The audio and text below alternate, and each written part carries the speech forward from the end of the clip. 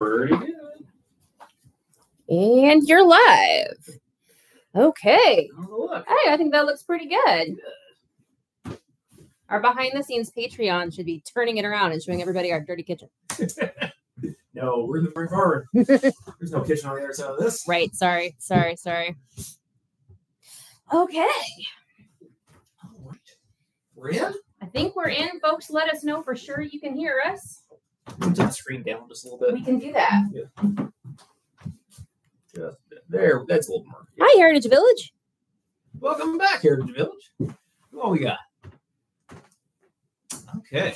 So, are we ready? I think we're going. Well, thank you so much, everybody, for coming to today's live stream. This has been a great way for us to keep up with everybody as our content, video-wise, has got a little thin since we're still trying to get that absinthe documentary done. That's going to be going on for a little while longer. But today, what I've been doing for the past several days is getting ready for an in-person Victorian Barroom event that's a little bit different from what we usually do, but we thought it would be kind of a good opportunity to talk about in-person events and whatever you guys want to talk about, because that's what we're here for.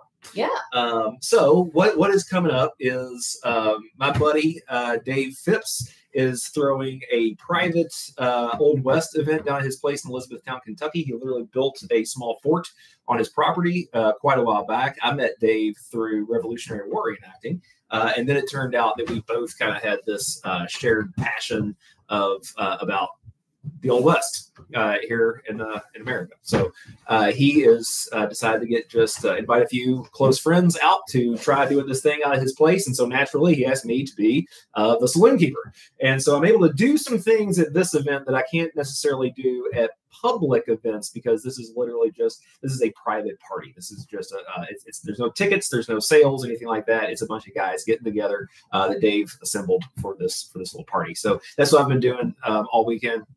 Yeah, so this is a private event on private property. Exactly. Yeah. So that's different than I think most of what we usually get to do. Yeah. And so we'll get into that and how that's different and how these things usually go and how you might, if you have any ideas of how to get us out places. So the menu, the event is it's set in 1880 in Colorado, because Kentucky looks more like Colorado than like Texas. And this is really special for me because my two favorite decades ever are the 1840s and the 1880s. And so generally when I get to do those at an event or site or something, it's usually kind of getting crammed in around the edges, like either the very early or the very late end of something. And that's not what most people are doing. So the fact that Dave has thrown this party, this event that is set in 1880, I've just been going all out. This is the only event this year I think I've really put effort into, just because I've been so excited about this. I got this cowboy hat here. This started out as a dusty, beat up hat I found in Russell, Kansas. Completely took it apart, redid the innards to be historically accurate, redid the crease and all that. It's ready to go. I've got my trusty Colt 1873 Peacemaker. Not a real 1873. I don't have $20,000 to spend on one, but it's pretty good. And the menu for the weekend is going to be brandy sangaree, a gin or brandy fix, the 1874 mint julep, the frozen absinthe, and what am I forgetting? Whiskey. The whiskey cocktail. So that's our menu for the weekend. So that's our menu for today. What would you like? I would love. We don't have pineapple for the mint julep. We don't have any pineapple right now. That's one of the. If you saw the video, that was one of the neat things about that. Canned pineapple had just come in, so they're using that in the juleps. Okay. In that case, can I have a frozen absinthe, please? Frozen absinthe. Yeah, that was something we featured at South Park City Museum. An interesting way to prepare absinthe other than the fountain, which is very luxurious. Yeah. So, by the way, the thing about the Peacemaker, you all don't know, like, my husband here loves his Peacemaker, his reproduction. So there's this joke behind the scenes, like with us, every time we're getting ready for an event, he's always like, hey, how many Peacemaker rounds do I need for this? Usually we're going to like a Revolutionary War event or something where I'm like, I'm sorry, honey, you don't need any Peacemaker rounds. This is the first time where the actual thing I needed for it was the peacemaker, so I'm very excited. Okay, so the frozen absinthe, this is a fun one because it's very easy. You don't need a lot of special equipment. It comes from 1882. This is the only recipe that I actually breached the 1880 date of the event with because I just wanted to include a neat absinthe recipe. So we're going to try our Verde absinthe from St. George Distillery out in California, one of our favorites. It is a great crossroads between price point and quality. Yeah. We're going to do an ounce of that. Behind the Bar, 1882 was the manual that this recipe came from. And I did tweak it a little bit because they had it a little bit weak as far as the flavor, but you know, as that goes. So that's our absinthe. We're going to need 2 ounces of water, just plain water. Because remember, absinthe is a very high proof alcohol, but it's meant to be cut. It's not meant to be drank straight. 2 ounces of water. And a teaspoon of our gum syrup. Gum syrup we've met a lot on the show. With it, I can smell it already. Okay. You don't have to make it. You can. I highly endorse Liber and Company's products. They're doing some great old mixology ingredients out there. So we got some questions coming in the chat already. I'll just wait till you're done with this lovely beverage. Excellent. So we're just going to put some ice in the shaker.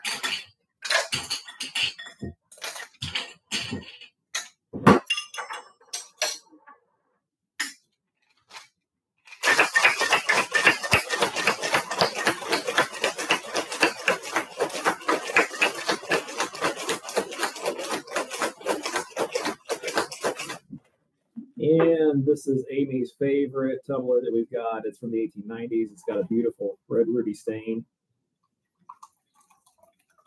That is my favorite color, is that burgundy ruby color of red, and it's just so decadent like that. I always say we're getting gilded. Gilded age. There you are, my dear. Thank you, darling. You're welcome. Oh wow, and just the smell of that is so lovely. Oh, that's really good. You like it? That's really, really delightful. So that was what, just 2:1 water and absinthe, and then the gum. How much gum syrup? Teaspoon. Teaspoon of gum syrup. Shake it up. Shake it up and go. Completely accurate to the Victorian period. You don't need a lot of special equipment, and very good. That's become our go-to. Yeah. 1882. If people had simple syrup, could they use that? Sure. Yeah, don't let that stop you. Okay. Yeah. So let's get some questions before we go on to the next. Yeah, absolutely. Oh, hey, Santa's here. Okay. Oh, hey, Santa. So first of all, we've got some of our great regulars are in here. Let's see. Somebody's made a comment for review. I bet it's not that bad. I think it was just like an emoji or something. Let's see. So first of all, Texas Pharaoh made it in Heritage Village. It's Lauren. Hey, Lauren. Hey, Davina is here again. Hey, Davina. And Santa Claus. Santa. Cheers, Davina. Let's see. There's a few questions. Davina's got one that's, I think, probably easier to start off with answering. Is the Peacemaker named after the Colt's single action army revolver? Yes, that is where that came from. It's the 1873 model. That was called the Peacemaker. And this one I've got is a 6.5-inch barrel. So that variant, you're not looking probably before 1875 with that. The 1873 version had a 7.5-inch barrel. And then by 1875, you're getting the different barrel lengths. So this is kind of unusual. A lot of times you got like 5.5-inch and 4 3/4 inch. The 4 3/4 is very popular with cowboys because it's very light. I like a little bit more barrel on the end to, I found it just gives me a little bit better balance. But yeah, iconic cowboy gun. Tons and tons of these were sold in the 19th century. And they're a lot of fun to shoot now. And he has something to point out too, by the way. This is not a prop or a toy. This is an actual firearm. You notice he is in no way pointing it at his spouse. And I know that you and your friends are actually also very conscious of. Yeah. Well, there was one time, because obviously I think if you've been with us for a while, you know that the point of the Victorian Barroom is actually talking about apples. That's my real goal, is to be an apple orchardist. And there was one time I was alone in the apple orchard. And I was using a rickety ladder to prune this tree, and I fell off of it with my pruning saw. And the ladder fell out from under me. I fell on top of the ladder. I had the saw in my hand, and I cast it off with the blade away from me. And I credit that because I had it in my head with going around with my friends in the woods with guns and being responsible with them, that the business end of whatever you're using stays away from you and stays away from everybody else. And so that doing that, I credit with not cutting myself very badly, in addition to cracking 2 ribs when I hit that ladder. When Brian said he wanted to go to the ER, I knew it was very bad. Yeah, I don't usually do that. This man has bled for 24 hours straight and refused to go to the ER. I was just like, oh, yes. Well, I'm going to stay very calm and drive you there. Oh, God. But yeah, you're right. It's like that kind of safety training does become ingrained. So didn't even have to think about it. It just, the business end went away from me as quickly as possible before I hit the ground. Yeah, that's awesome. Let's see. Davina suggests that Peacemaker is very popular with cowboy action shooting and reenactors. Yep. Oh, yeah, for a reason. You just can't beat it. No, it wasn't the only gun out there, but I mean, we all saw it so much as kids. You just can't help it. Well, and then Davina had another question of if we watched Briscoe County Jr. No, I haven't. I'm aware of it, though. I remember it being on. At the same time, I was watching Border Town. Okay. Which was another Old West show on in the early 90s. I feel like if I had lived with my roommate in San Francisco long enough, I was going to be watching Briscoe County. That was I'm surprised. Probably on part of the education I was getting living with Jessica. Yeah. Rewatching a lot of like really good old shows. What else we got here? Let's see. Set in 1893. Let's see. What we have been watching off and on lately, by the way, I'm not gonna say it's the best show ever. It worked out better for Richard Dean Anderson, but Legend, which was this really one season, one-off and forgotten show in the 90s. It had Richard Dean Anderson and John Delancey as a character clearly really based on Nikola Tesla, as this author who had written a bunch of dime store novels about this Wild West hero and ends up hooking up with this totally not Nikola Tesla character who had all these wacky sci-fi inventions and like protecting this town in Colorado. And, parts of it are a little silly. Again, I guess life worked out pretty well for Richard Dean Anderson with that getting canceled and him going on to Stargate. But you can get the DVDs for like $6 on Amazon. It's one season, Legend, and it's just really fun. It's just fun. Do we have more questions before I stop being dry here?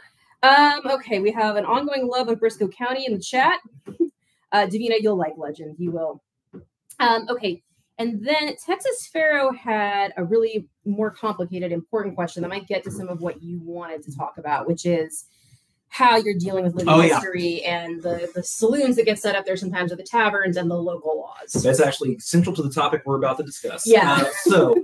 Yes, I'm going to go ahead and mix myself up something. Then we're going to move on into that. Thank you for asking that and for being here for that information, because that's one thing we wanted to talk about. Could you get my bar spoon from over there while I start this? Yeah. I'm going to have the whiskey cocktail, and that's going to figure into something else that we're going to talk about a little bit later. So this is a true cocktail, and we've heard on the show before that this is a subcategory of Victorian mixed drinks, not just a slang for a mixed drink in general, like we might do it. So I'm going to do 2 ounces of bourbon whiskey. You can use whatever kind of whiskey you like. I love the Old Bardstown for mixing this kind of stuff. It's got a great character to it. It's from the Willett Distilling Company. So if you know bourbon at all, Willett's pretty pricey. This is kind of the budget version, but it's one of the tastiest budget versions of anything I've ever tasted in my life. I'm going to scoot our camera a little closer. Okay. I'm going to try. Now, here's one interesting thing I've come up with, because we've got our gum syrup. It's very thick. And the manual calls for 3 to 4 dashes of it. The problem is you can get these great little dashers that look great for a period setting. They're copper on top of a cork. But even my wider ones are too narrow for the gum syrup to pass through. And so I'm going to estimate that means about a half a teaspoon. Dashes are very subjective. Okay. Few dashes of our Boker's bitters. We've seen these guys a lot. Very popular in the Victorian period. Reformulated today. You can get them from a few places online. They can ship them straight to your door. My advice is the prices are consistent a lot on these shops that have this. Be sure you're not getting screwed on shipping. You don't have to be. It's like if all of a sudden your total is shot to $40, just keep on hunting around sites until you get more reasonable shipping. I've been over that. Do a few dashes of that.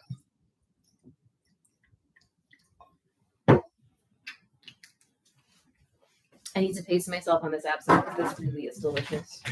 Ice. It's so pretty. I haven't seen that goblin. Stir it until it's chilled.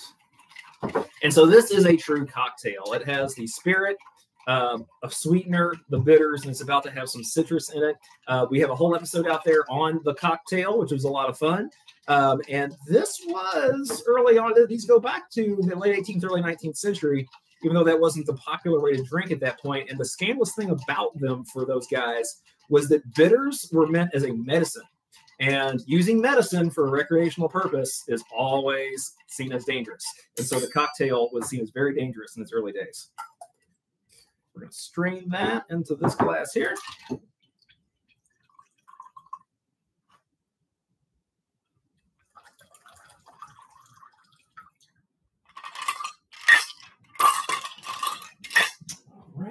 And this is a beautiful glass you've got here, too. I like this. I like the ones with the bird patterns. We're using all real Victorian glassware here. I won't touch it yet to show off the glass. But... Okay, I'm just going to express this peel over the top of it. A lot of people leave it on as a garnish, and that's usually how it's done. I kind of like to get the citrus flavor just floating over the top of the glass and get rid of it. Because I like the sensory experience happening without the drinker actually seeing where it is it's coming from. So they just kind of experience everything with their senses without necessarily looking at all of the elements right in front of them. And it's good. Oh, that's really good. Yeah, and I'll just try to hold that glass out as well. So I don't think you actually give yourself enough credit, hon, for like how cool it is that you've assembled this amazing period glassware. Well, it was something that, you know, as for me with the past, it's like I'm not like a lot of antique collectors, I guess. I like figuring out what I like that I can access that maybe other people don't place value on that I think is really neat. And so there's a lot of glassware out there that's like that once you know what you're looking at. Yeah. So a couple of announcements as we move into this discussion about in-person events. Monday, August the 14th at 8 p.m. live right here on YouTube. We're going to be on My Whiskey Den. If you haven't checked those guys out, definitely do. They have a show almost every Monday night. It's a lot of fun to watch, and it's especially a lot of fun to be on. So that's My Whiskey Den. We'll be on Monday, August the 14th at 8 p.m. They've got a pretty fun, active chat too. I always feel They like. do, yeah. I mean, it's not just they'll respond to you sometimes while they're going, but also like people in there. It's a really fun time to just tune into a My Whiskey Den episode. Yeah, great discussions. Then Saturday, October the 7th, we're going to be at Vinoge for an event out there. Alan Bishop is going to be involved with that one, talking about absinthe. And I believe he's got a special presentation about absinthe, right? Yeah, I'm really excited about this one. Yeah. And it's reservations, right? I would go look on the Musée de Vinoge website. Yeah. And yeah, because that could sell out. So that's, to be clear, that's not on YouTube. That's 100% will be That's there. in person. And that's open to the public to buy tickets, learn more about absinthe. We'll be working the bar. Yeah. So I'm not actually sure if we'll be in the bar they have set up in the cottage right now or in the visit. Oh, cool. I believe we're in the cottage, yeah. Yeah, so you can actually come. We'll serve you. Yeah. But so seriously, yeah, if it takes reservations, get a reservation for that talk by Alan. On absinthe. I don't think there's anybody who knows more about absinthe since the Gilded Age ended. It's going to be fantastic. Well, and he's especially researched in that particular part of Indiana. Yeah. That's the documentary they're working on right now is Switzerland County absinthe. Right. So you're going to hear some great stuff at that. We'll be back at Vinoge on Saturday, December the 9th for their Christmas event. That's where we do the Christmas punches. And then we're working on a mid-December evening with Heritage Village in Sharonville. Lauren's right here. I won't give details on that because I know we haven't actually pinned that down, but I think we've got a date. We just got to get the details squared away, and we will be back at Heritage Village, which is very special to me because that is one of the places where history really came to life for me first as a kid. So it's always amazing to be back there and doing that with these guys. They've got a great crew. Yeah, Lauren, if that date we discussed is good with you all, go ahead and drop it in the chat. If if not, just go ahead and say you're still working on pinning it down. That's fine. But because they have a lot going on out there, obviously, especially during the holidays. So I know there's a lot to coordinate, but if it's good with you, let everybody know, please. So I'll go ahead and start talking about in-person events a little bit, especially since we already had a question about it. We have one other question too of why we were focusing on the 1880s. I think for folks who came in later, maybe. You Oh, right, yeah. If you came in a little bit later, why are we focusing on the 1880s? Because this weekend, there's a buddy of mine here in Kentucky. I got to know him through Revolutionary War reenacting, but we discovered a mutual love of the Old West as well. And he built a little fort on his property a long time ago, actually. And he's throwing a private little event set in 1880 in Colorado. Since kind of being in Kentucky, you're looking at like either Colorado or Montana if you're going to set out the Old West. So we're going to be in 1880 Colorado, which is really special for me because the 1880s is one of my favorite decades. And usually if I'm doing that at an event, it's crammed in around the edges. This time it's actually the point. And so Dave just got invited a few friends that he trusted with, alcohol and firearms in the same location. We won't be doing both at the same time, obviously. And Dave's the old military guy, so he has the process and the order down. So, but yeah, we'll be out there doing that, and naturally, I'll be the saloon keeper for the weekend. And that kind of leads into what we're doing. So one of the things I've been doing to get ready, I've been going all out on this thing. So I've been getting our alcohol ready. It's 1880, and so if you've watched our video on bottled whiskey, that wasn't really something that was happening with American whiskey yet, or American brandies and things of that nature. It was mostly being sold from the barrel at that point, if it had been barrel aged. Old Forester had started bottling whiskey by then. They started in the 1870s. But since that wasn't the norm, what I've done is I've saved a bunch of bottles that look kind of period-like, and I've been as if I've drawn them off of a barrel, and I've just handwritten my label of what it is. This is actually the Alan Bishop's Old Clifty Hoosier Apple Brandy from Spirits of French Lick, one of my very favorite spirits ever, and really was kind of responsible for launching all this. So that's going to be featured.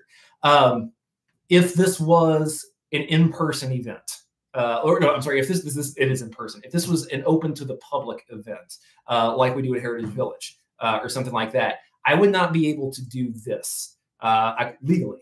Because when you're serving alcohol legally at a public event that you've sold tickets for, it has to be in the bottle that it started in. So I would not have been able to decant those into a nondescript bottle like this and just put my own label on it. That would be illegal. So that's one of the many things that we deal with. And the law never thinks about history. It's part of the thing. We've run into that a lot. And so when I do an in-person public event, which are a lot of fun, we've tried them a number of different ways. What I bring is the presentation, and that's it. I don't buy alcohol. I don't sell alcohol. Any regulatory compliance, that's all on the host organization. Okay, so I'm doing it. It's kind of a private thing, but it's also a restaurant coming up at the beginning of September. That's really easy because they have a bar all the time. And so they've already got their license in place and all that. When I go someplace else, the license, the insurance, the liability, the purchasing, the selling, that's all on the venue because I can't do that as an individual. And in Kentucky, I got very familiar with this stuff when I worked for Locust Grove. I got jerked around by the ABC one too many times, and I went down and sat in a lady's office until I was repeating back to her exactly what. So let's remind people what position you were in. I was the program director at that point. And what ways were you having to deal with this for what kind of events? Well, because I was having to do the licensing for events like this for what I'm doing at these other sites, and so I was responsible for obtaining the licenses for living history events and things like that. And so I can tell right off the bat if when I walk into a place for one of these events if they have not dotted all their I's and crossed their T's. My boss, Carol, at that point told me I might want to consider being an alcohol paralegal. No, because you seriously went down there and met with these people. And I know you were like, and you wouldn't let there be any vagueness. No, because they denied a license one time for something they hadn't stated on their application, and that I wasn't going to have that again. So when you're doing that kind of thing, in order to really relate to what's going on with the law, if you're trying to set one of these events up, you're trying to navigate the ABC, alcohol beverage control kind of thing, is you've got to set aside any idea that this is about being reasonable or about anybody's safety. Okay? Not that there's not an element to that, and not that they don't ride the coattails of that, but alcohol law is about keeping money flowing in the direction of the government and the big producers, period. That's what it's all based in. It's been that way since the Civil War, and people get vindictive when you've got that kind of motivation. Okay, that's what shapes this whole thing. When distillers are, when you're running a distillery, the bulk of your paperwork is for the Tax and Trade Bureau. Okay, not for the ABC at all.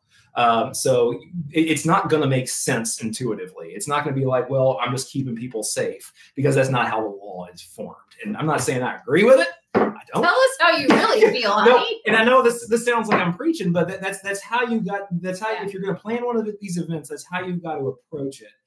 Is from that standpoint, not just thinking about from the standpoint of safety and being reasonable, but you've got to know that these laws were shaped with the motivation of keeping money flowing in certain directions. And so you just kind of got to dig into it and be thorough, so that if anybody walks in, you've got all your I's dotted and T's crossed. And at Locust Grove, when we got our license, our year-round license there, when the state inspector showed up, and he was a cool guy. Honestly, I really liked him. I had his cell phone number. I could call him up. He'd help me through any issue I had.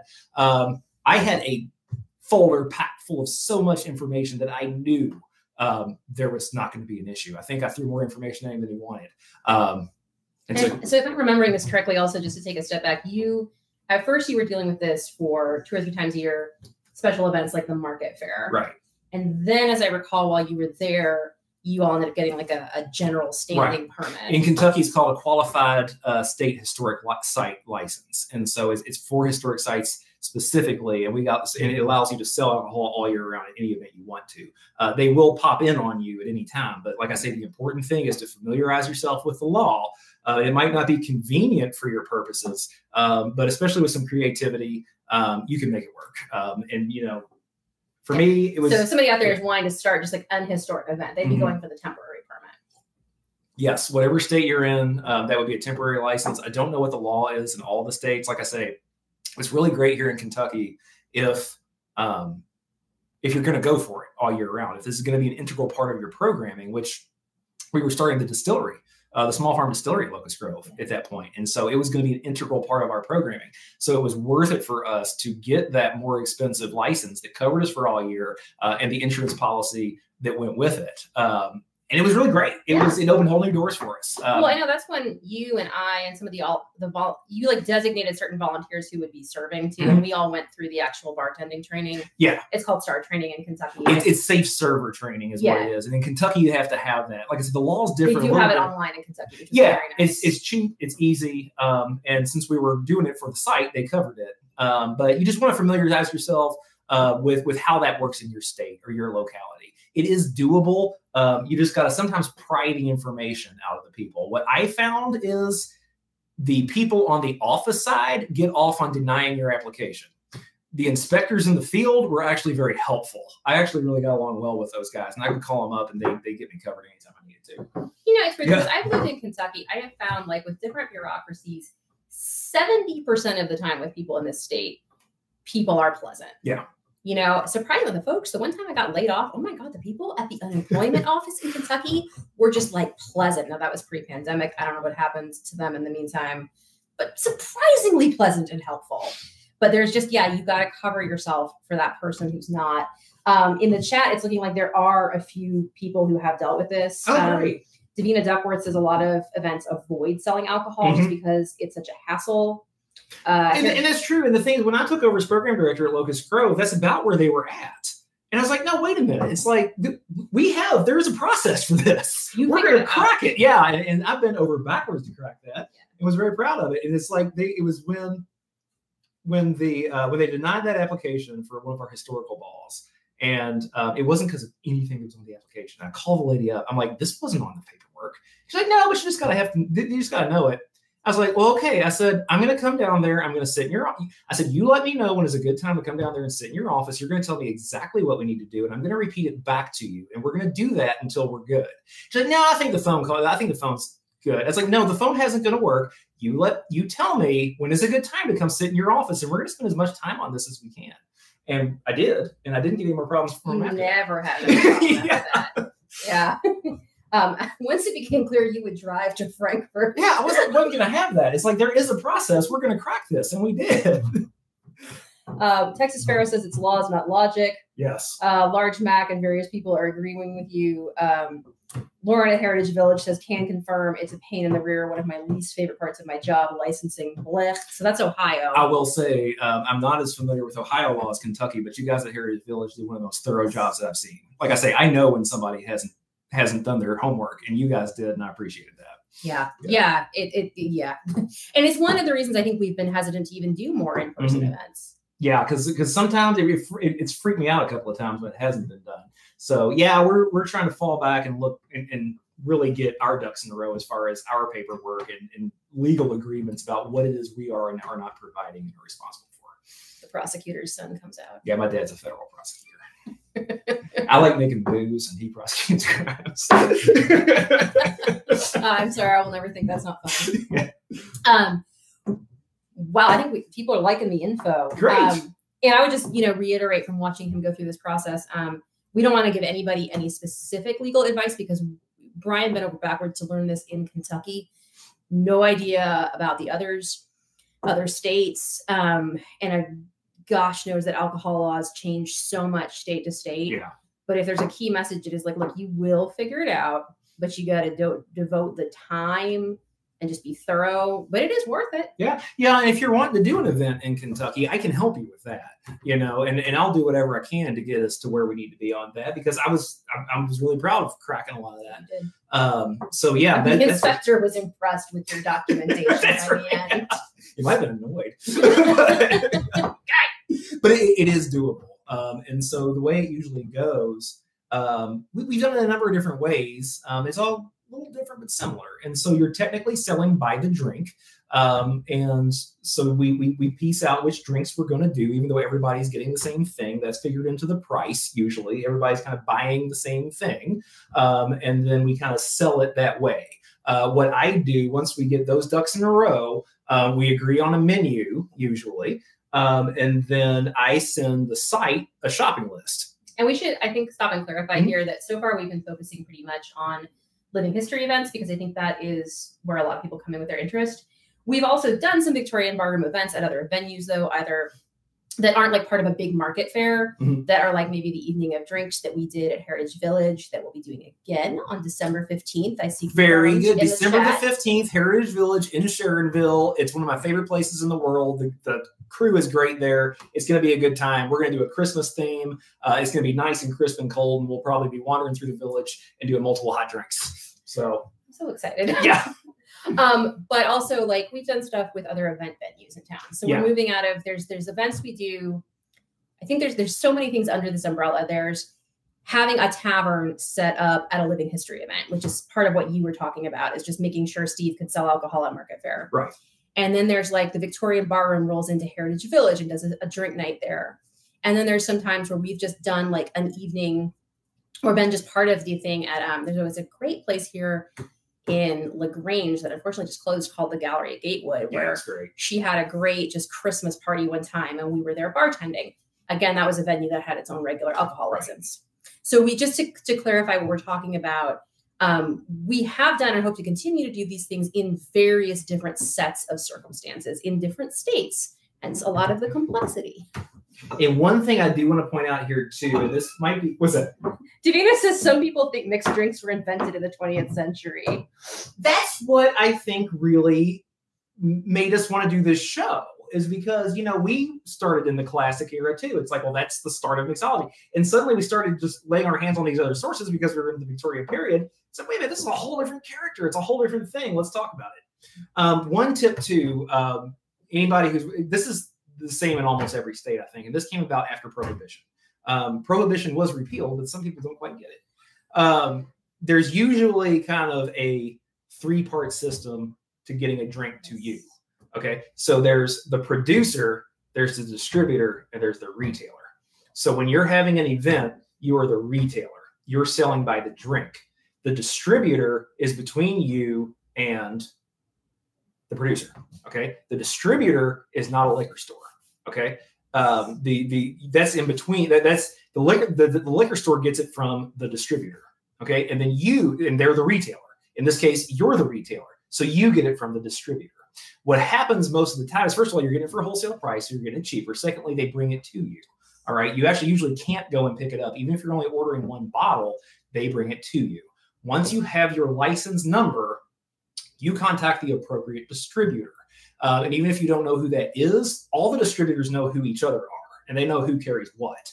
And so when I was at Locust Grove doing purchasing for the events, if I didn't know what to do, I would just talk to somebody else I had on the line, and usually they tell me what to do. And they would bring the bottle to me. It's cheaper, and it's the legal way to do it. Okay, so and it saves you time. It for all of this Michigas, this is the one thing. It's like if you are planning an event and you're already trying to keep the budget low, you're running around crazy. This is when we're following the rules actually saves you time and money. It sounds like a hassle, and it is the first time. But once you get it, once you've got it nailed, it's going to be great from then on out. You're going to be getting your stuff for cheaper. It's going to come right to your door. It's going to be what you want. It's going to be great. So don't take my shopping list and go to the liquor store. Take my shopping list and contact your local distributors, because at this point, you are the retailer in this process. The liquor store is also the retailer. They're getting it from the distributor. You're getting it from the distributor. And so that's how that works in most states after Prohibition. Yeah. Texas Fair had a comment. Sounds like I need to make friends with a current TABC agent and get the inside skinny. I'm guessing you're planning an event. I'm going to assume that you mean that comment in terms of what Brian just described, but please bear with me while I address it from both possible sides, because what you do need to do is do what he said, is like call these people. That whole thing of you got denied for something that wasn't on the form but is known. Yeah.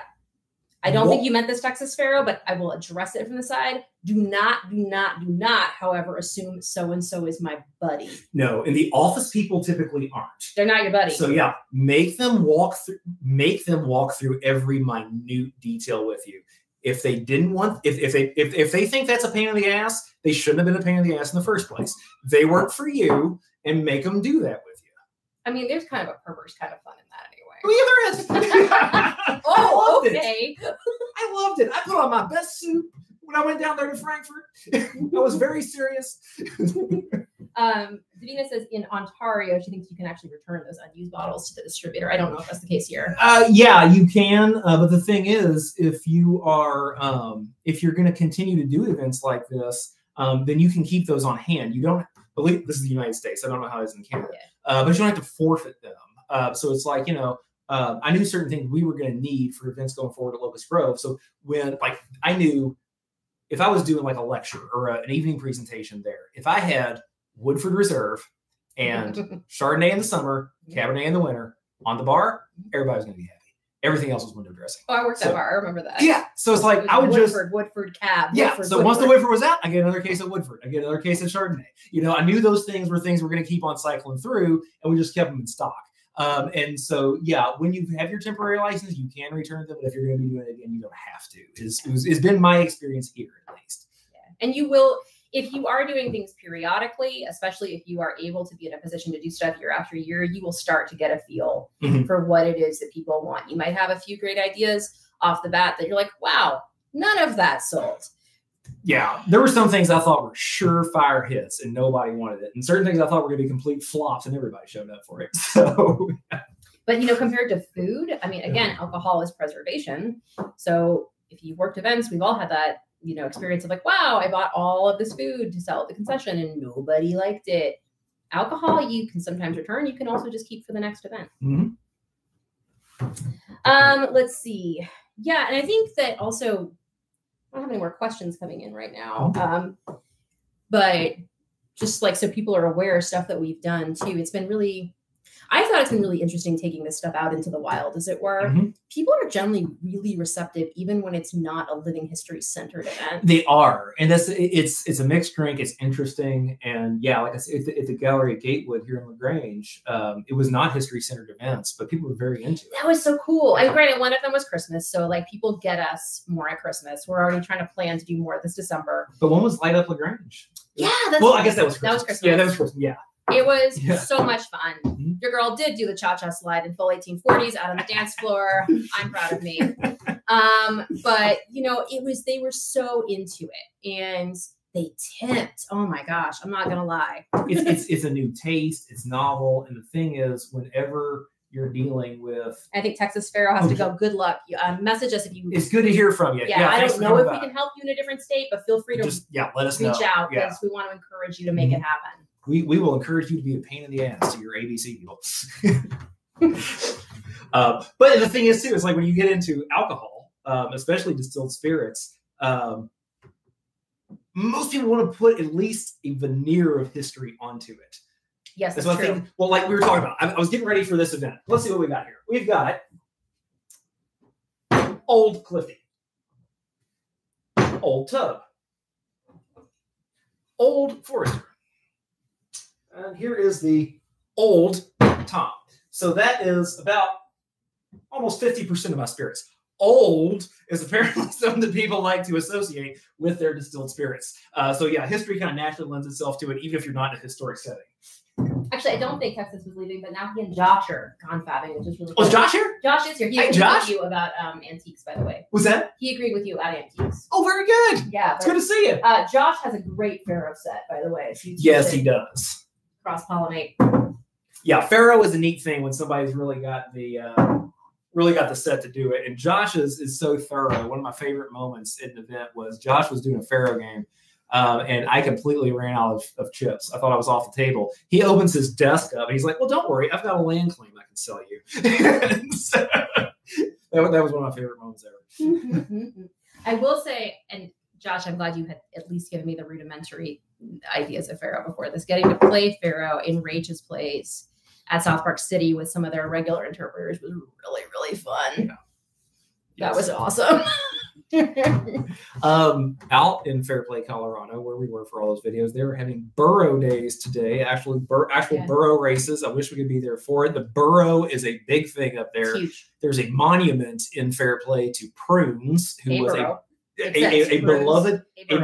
beloved burro who lived for what, 70 years? Yeah, I was thinking ridiculously long-lived burro. I used to go like bring his master all his stuff out in the mine without even a person with him. Yeah, I never knew how much I wanted to burro until it was in Fairplay. But it's kind of neat because if you watch the stuff, you can watch it on the South Park City social media, or the South Park Brewing, who we featured, or the Snitching Lady, who we featured. Those are all on Front Street, the Snitch and South Park City are. It's a very small town. It's cool. I noticed, the people racing with the burros, it's people race with their burros. They're not doing a reenactment. They're in modern clothes, but at the same time, it's because that part of that tradition is still so alive and relevant. Mm-hmm. I think that's really cool too. Yeah, well, there's all different kinds of ways to experience this. Yeah. Any questions? Josh is also agreeing that playing Pharaoh in Rach's place would be awesome. Yeah. We have got someday we will find a way to get back out there. That was 3 days there and 3 days back. And it was worth it. Yeah. Oh, it was worth it. It's just not easy to make happen. We'll descend on it with our whole crew next time. Yes, we will. It sounds like Texas Fair was planning a fun thing too, actually. Yeah. Will, do we want to touch on Anchor? Oh, yeah. Yeah, let me go grab one. Yeah. You want to grab two? Sure. Okay. And a corker or a capper. A beloved Victorian beer company is going out of business. We're going to give them a little shout out today. It's up on a nail. On the nail. Yeah. So, they do have a prayer of surviving, but it's up in the air right now. So, Amy's getting some mugs. We haven't talked about beer a whole lot on this channel because it's hard to get at as far as in the Victorian context. We're hoping to do more of that. So tell us who we're talking about today. Okay, so I couldn't find the actual steam beer because, to Louisville's credit, they had bought it out. This is the Porter from Anchor Brewing Company. Some other folks might be following this. Chime in the chat if you are. Anchor Brewing Company since 1896, and in this case, that's not a stretch. It has been the same company coming out of San Francisco since the 1890s. We've talked about this before. Sometimes people kind of stretch back to connect to an earlier name or an earlier company that they either are technically connected to or aren't at all. I'm looking at you, Evan Williams. We love Evan Williams. Love Evan Williams. It's just I'm in the film. It's the museum. He is. But it has nothing to do with Evan Williams, named Evan Williams, who had a distillery in Louisville in the 18th century. But this company, Anchor Brewing, has been a continuously active beer company. And, throughout the 20th century, during what are sometimes regarded as the dark days of American beer and all of that, there were, believe it or not, before the craft beer revolution, there were still some small breweries that somehow survived all of this. And I don't know the specifics of what they were doing during Prohibition, by the by. Some people switched to soda production. They may have done that. And I don't know that, but that's what some people did to survive and then went back to beer later. You know, I took Anchor for granted. And what I mean by that is I drove by their brewery so often that I never took the tour, and I regret it now. Their big beer is known as Anchor Steam. And it's delightful. It's a very ambery colored beer. They call it steam beer. They consider it its own type of beer. And I would put it just in the amber category, which is what I really like in beer. And I believe if I had the bottle with me, I could read off the description. It comes from the steam that's produced in their process. They were bought out a few years ago, big international conglomerate. There are different stories as to what has led to them supposedly closing. The conglomerate, of course, swears that they came in and everything was already a mess. Other people blame the conglomerate. So 2-3 weeks ago, it looked like we were just going to lose Anchor Steam. Then it seemed like there was a few people who were interested in possibly buying it. And one of those that I really, really hopes, it's like a long shot, but it could happen, is that the employees themselves are making a long shot bid to take over Anchor Beers. The people, and there's people who have worked there for like 40 years. This is not just a job. Like, Anchor is what they do. It's their thing. They're a piece of that history. And so they are trying to do it. The SF Board of Supervisors actually apparently just passed a resolution supporting them. Sapporo has indicated they're open to it. So we'll see. We'll see if Sapporo? It is Sapporo, yes. Okay, I didn't know that. Yeah. I mean, Sapporo beer is okay, but it's not Anchor. You know, maybe they were trying to build a Pacific Rim empire. I don't know. I just know that there's a chance this will happen. So hopefully we'll get to drink some real Anchor Steam again. But in the meantime, Anchor Porter. That was the one pack that was left at the Total Wine. We've checked everywhere else around here. We could find nothing. So to the employees of Anchor. To the employees of Anchor, and good luck to you from the Victorian Barroom. If there's anything we do to help, absolutely we will. Oh my gosh. And if they make it, if it happens, everybody please go buy yourself a pack of Anchor Steam. It's worth it. And one way, if you find some, get it now. Because tell us where you found it. Yeah. Well, one of the things I love about too, it's a Victorian beer. Mm-hmm. And their bottles, if you find, I don't know how well you can see on the screen, but if you find some of those guides to the different shapes that beer bottles took, was bottling beer the most common thing at that point? No, but it was very much bottled. It had been for a long time. And these kind of ring true for that era. And so actually, I was getting ready for this 1880s event. And their labels even count. You were going to go get some Anchor Steam. I was, yeah. This is different. Their regular label actually looks pretty Victorian. I was like, well, no problem. I'll just go get a couple of 6-packs of Anchor. I'll throw it in the cooler. I'll be good. And did this happen. Yeah. So I haven't shared any articles on the Barroom Facebook page yet, but I might do that so people can follow along. Which, by the way, you can find the Victorian Barroom on Facebook. I don't know how to access that. Yeah, he's not the one. Brian made the sensible choice to get off Facebook years ago. That's all time ago. Yeah. Yeah, definitely check it out, Davina. If nothing else, you'll love the story, but hoping. Well, one of the reasons, this is just a personal story, why the Anchor Porter, even though it's not their main base beer, will always have a special place in my heart, was because Amy and me met in 2012 over the internet, which is strange for somebody who doesn't prefer to use the internet. But that's how it happened. We were introduced by a mutual friend. We were, yeah. We got to know each other over the internet. We did, yeah. And so she came out in August, and it was great. I was living in San Francisco. She was living in San Francisco. I was living in New Albany, Indiana, actually, at that point, which is just across the river from Louisville. And then came back in September for the event that I used to. I was one of the organizers at Farsley Mormon, and I knew she liked Anchor, and I knew we both liked Porter, and I wasn't familiar with the whole thing yet, and so I got a 6-pack of Anchor Porter, which was not the right thing, but we enjoyed it very much, and so it always tastes like that weekend to me. It's our beer. Yeah, it's our beer. It's a good porter too. You know, there's bad porters out there, and there's good porters. Yeah, it's good. This is one of the good ones, and I just hope it survives. Yeah, so Texas Fair West, would a Facebook page be a good place to talk about period events coming up? Yeah, we'll definitely share anything that we're doing on our Facebook page. And if you want to get in touch with Brian, you can still message us there, and I'll just get your information and hook you two up. I'm the one of the two of us. I'm the only one who owns a smartphone, which you can see because my eyes will not pick up the chat all the way over there. Sorry, nearsighted. I'm looking to downgrade my flip.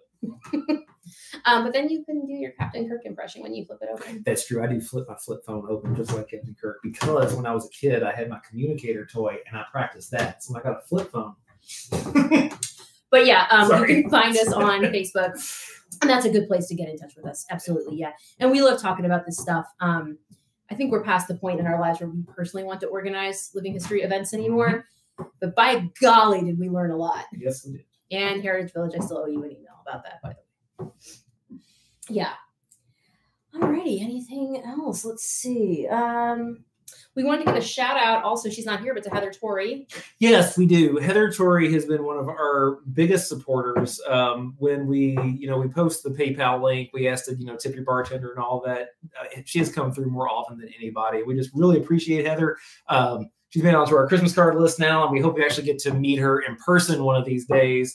If she's ever rolling, if you listen to this later, Heather, if you're ever rolling through Kentucky, stop by our place and we'll mix them up all for you. So yeah. Oh God, that'll be fun. Yeah. Yeah. So shout out to Heather. Yeah, and we do have a PayPal link if anybody does want to tip your bartender. That's great. We appreciate it. Yeah, the PayPal link is in the bottom. Yeah. Yeah, and we're. I mean, this isn't our main job, but it does take, at the very least, some time and effort and booze to keep this going. So no pressure, but tips gladly accepted. And yes, Davina also points out the community page. We will put stuff like that on the community page as well. So check that out. I know YouTube's not always great about showing the community page to people, but if you go there on YouTube, it's like after videos, shorts, etc., you can find stuff. And every time we have an upcoming event, we'll put it there. Yeah. Absolutely. Yeah. Yeah. If anybody has any ideas, let us know. Glad to hook up with other people. Yeah, absolutely. Yeah. Well, this 50 minutes went by really fast. Well, thanks everybody for everything. Again, I want to remind everybody to please, since you're here on YouTube already, on August the 14th, it's a Monday at 8 p.m. Check out My Whiskey Den and check them out anyway because they do some great shows. They're live almost every Monday discussing all different kinds of topics. Yeah, of whiskey usually. We'll be back at Vinoge on October the 7th with Alan Bishop. Also, please check out Alan's page, One Piece at a Time Distilling Institute. That's One Piece at a Time Distilling Institute. You're going to get deeper in the weeds on distilling than you will any place else on that page. And then we'll be back at Vinoge on December the 9th for the Christmas event. We'll be doing Christmas with Heritage Village in Sharonville. We just had confirmed here on December the 15th. That was a lot of fun, that last one we did. We did 4 drinks. They've got buildings from throughout the whole 19th century, and we kind of wander through the whole century. Out there having something different in each location. It was just fantastic, and they got a great crew. So Lauren says they're hoping they might get a light snow by then. That would be fantastic. I'm so excited to be here. It's going to be like peak Victorian Christmas at this thing. I've got 3. I know 3 of the 4 things we're doing already, and I just got to come up with that last idea, and it's going to be memorable. Yeah, and they're also doing a Christmas event on the 9th, which just like. God, we wanted to be there so could we be in 2 places at once? And no, Vinoge had us already. Yeah, we did that one last year, so that's kind of a returning going home. But yeah, the fact that we ended up that Lauren was like, oh well, why don't we just add something else on the calendar? Yeah, we'll do that. Really? Yep. You get to do it all? Yeah. So it looks like, just a preview. It looks like we're probably going to do Smoking Bishop again from A Christmas Carol, Dickens' own punch recipe from the 1840s, and then Wassail. A real wassail. Yeah, which is not what you think it is. Not what you think it is at all. It's delicious. And then I'm working on that 4th one. But I don't know. Our viewers are pretty educated. Maybe they might know exactly what it is. I know at some point I probably bought some cheap holiday themed beer and thought it was wassail when I was young and dumb. Yep, we're the real thing. Yes, we are. All right. Okay. Shady Hill Homestead's a great show. Hey, Shady Hill. Good to see you.